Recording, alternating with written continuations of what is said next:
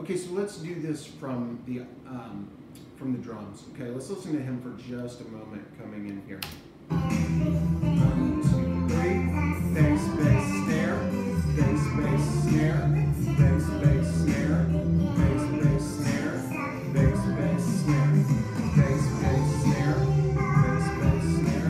Now sometimes you'll hear he's just doing a single, so it'll go bass, snare, bass, bass, snare. Don't get confused there.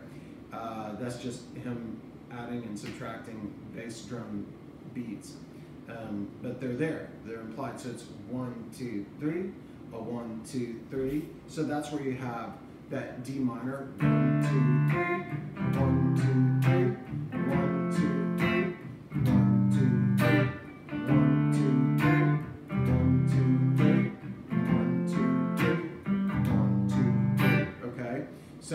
So just use that sort of, you can use this video as sort of like your guide to get your ear set to that swing, and just listen to it a lot so that you can be ready for the song. Okay.